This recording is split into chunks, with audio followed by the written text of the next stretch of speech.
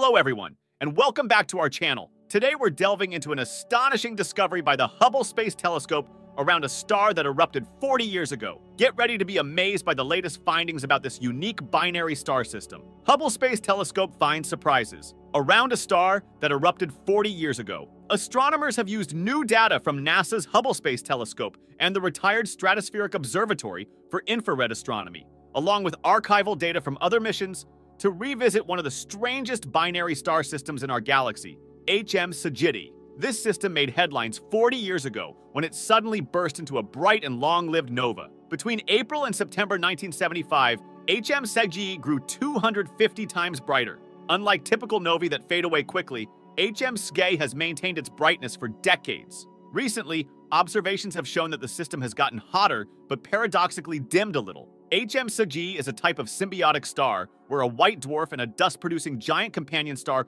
orbit each other. The white dwarf ingests gas from the giant star, forming a blazing hot disk around it. This disk can unpredictably undergo thermonuclear explosions as the infall of hydrogen grows denser, leading to spectacular fireworks that fascinate astronomers and provide insights into stellar evolution in binary systems. In 1975, HM Sge went from being a nondescript star to something all astronomers were looking at, said Ravi Sankrit from the Space Telescope Science Institute in Baltimore. In 2021, Sankrit and his team used instruments on Hubble and SOFIA to see what had changed with HM Sge over the last 30 years, using light from the infrared to the ultraviolet. The 2021 ultraviolet data from Hubble showed a strong emission line of highly ionized magnesium that was absent in earlier spectra from 1990. This indicates that the temperature of the white dwarf and its accretion disk has increased from less than 400,000 degrees Fahrenheit in 1989 to over 450,000 degrees Fahrenheit now. These UV spectra reveal the system's energetics and how it has evolved over the last 3 decades. "When I first saw the new data," Sankrit said, "I was amazed.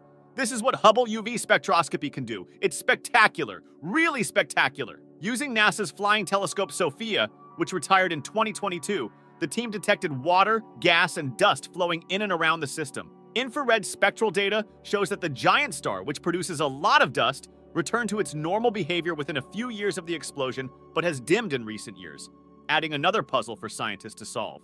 SOFIA's data also showed water moving at about 18 miles per second, likely the speed of the hot accretion disk around the white dwarf. The gas bridge connecting the giant star to the white dwarf spans about 2 billion miles. The team has also collaborated with the American Association of Variable Star Observers and amateur astronomers worldwide to monitor HM Sge. Their continued observations reveal changes that haven't been seen since the outburst 40 years ago. Symbiotic stars like HM Sge are rare in our galaxy, and witnessing a nova-like explosion is even rarer, said Stephen Goldman from STSCI. This unique event is a treasure for astrophysicists, spanning decades. For more amazing content on space and science, make sure to subscribe to our channel and hit the notification bell. See you in the next video.